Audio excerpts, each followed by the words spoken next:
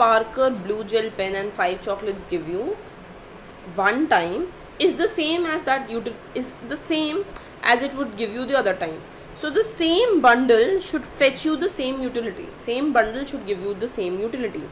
Okay. So the third thing that I want to talk about is transitive.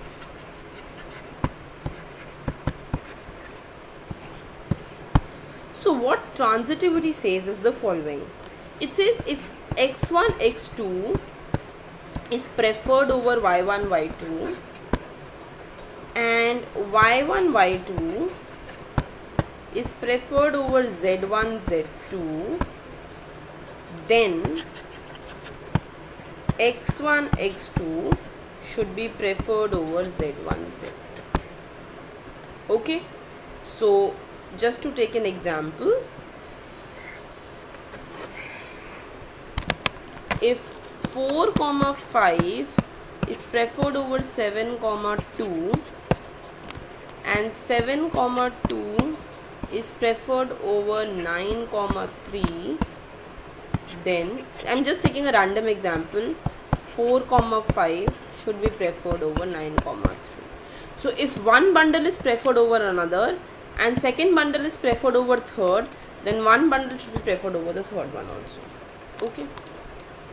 Now let's go to indifference curves after these properties.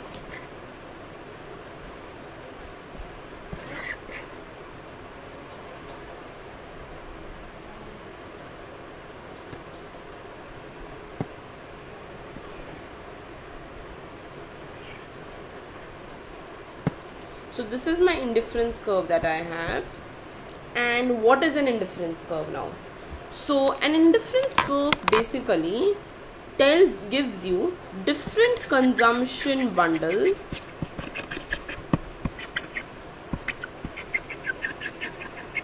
such that they give you the same utility.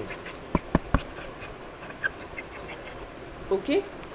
So for example, if I take good 1 here and if I take good 2 here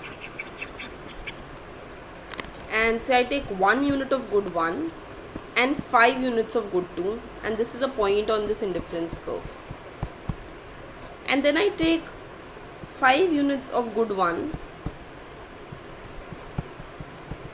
and half unit of good 2, this is another point on this indifference curve. So what do I want to, so what is an indifference curve? It's such that if I take the utility, if I calculate the utility from 1, 5, it should be same as the utility from 0.5, sorry, from 5, 0.5. So an indifference curve will show you all the points such that the utility is constant. You get the same utility from all the points. Okay. Now consider this.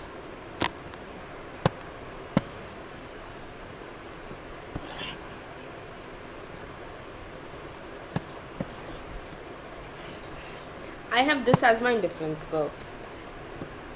Now one property of the indifference curve is that higher the indifference curve, higher is the utility. So if I construct another indifference curve here, then this indifference curve, if I take a point, so this indifference curve overall tells you, gives you higher utility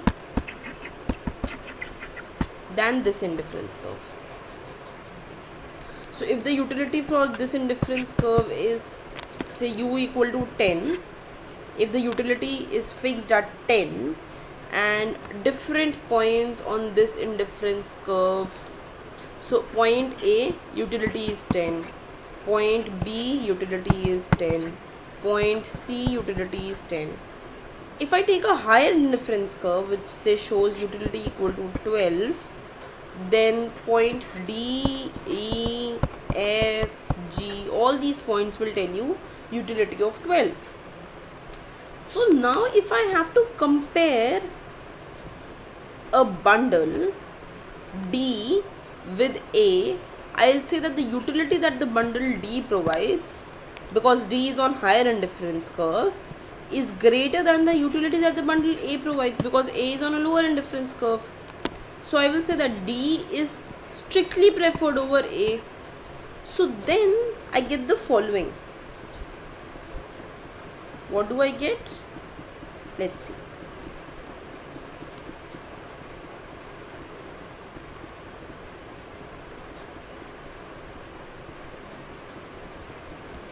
So then I get that this region, the region which is above indifference curve, fetches higher utility and hence is the strictly preferred region.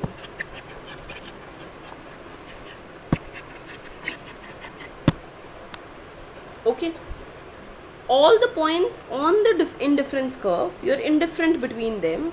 So this is the indifference region, this. So on the indifference curve, indifference region, above the indifference curve, strictly preferred region.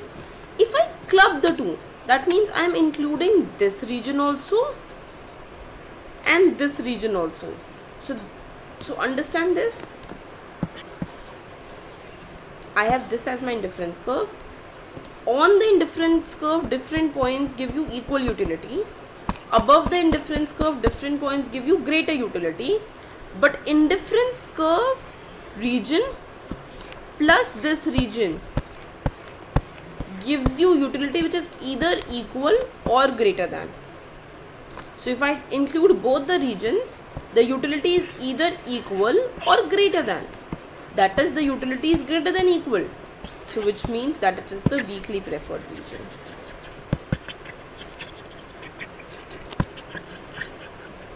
Okay. So if somebody asks you, mention the three regions, then it's as follows.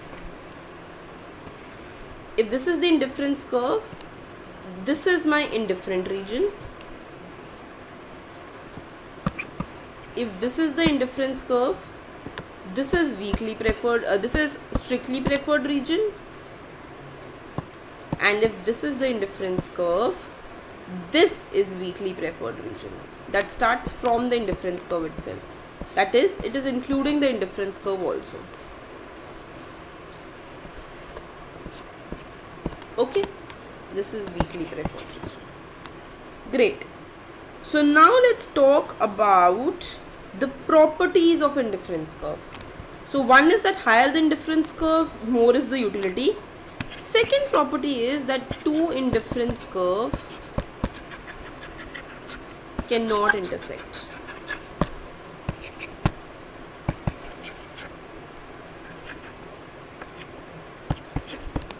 Okay, so if I have this as one of my indifference curve and this as another of my indifference curve, suppose they intersect at point A.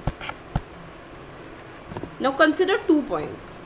I am considering point B and I am considering point C, and compare B and C.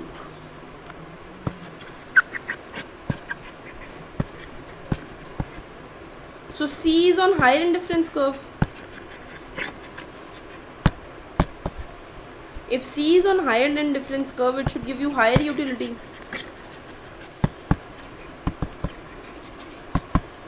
So the utility from C is greater than the utility from B. Now A and C are on the same indifference curve IC2. So see this, both of them are on the same indifference curve IC2, A and C. So because they are on the same indifference curve, the utility from A should be equal to the utility from C. So if I use these two, I can write that the utility from C is greater than utility of B and utility from C is equal to utility of A. This implies utility of A is greater than utility of B. Okay, but see here, A and B are also on the same indifference curve, IC1. So utility from A should be equal to utility from B. So this